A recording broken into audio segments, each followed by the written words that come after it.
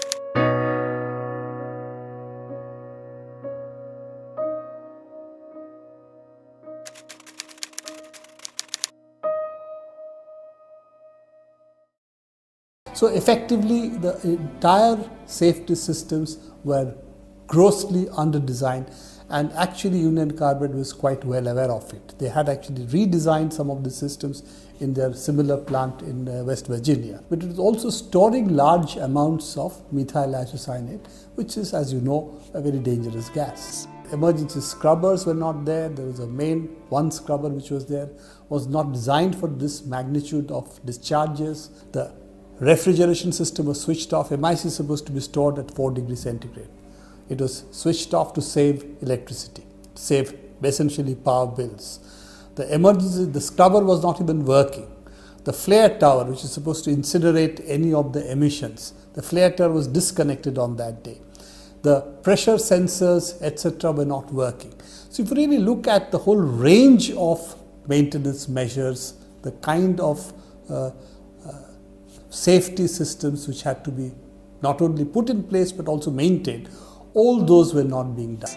So effectively it was really like a time bomb waiting to go off, and that's exactly what happened.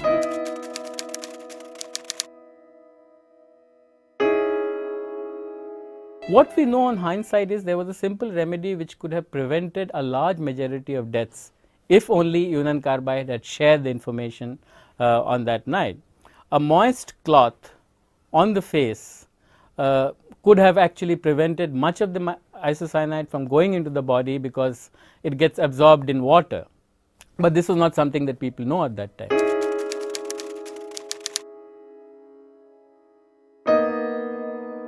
Bhopal settlement took place on 14th and 15th February 1989 for a sum of $470 million, which amounted to about 13 crores at the then exchange rate. On 4th May 1989, the Supreme Court said that the settlement was based on the assumption that only 3,000 people had died and 1,02,000 were injured.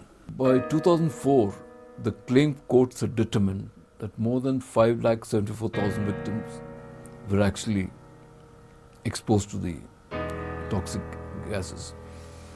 And all of them, the courts actually paid compensation to this many, out of the money which was received for 1,05,000.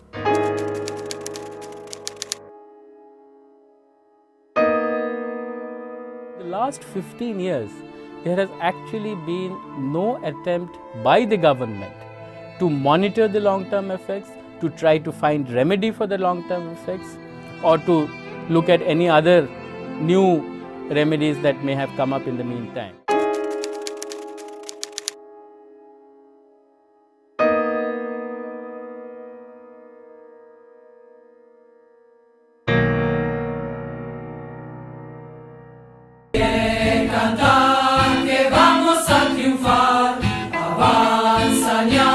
Banderas de unidad, y tú vendrás marchando junto a mí.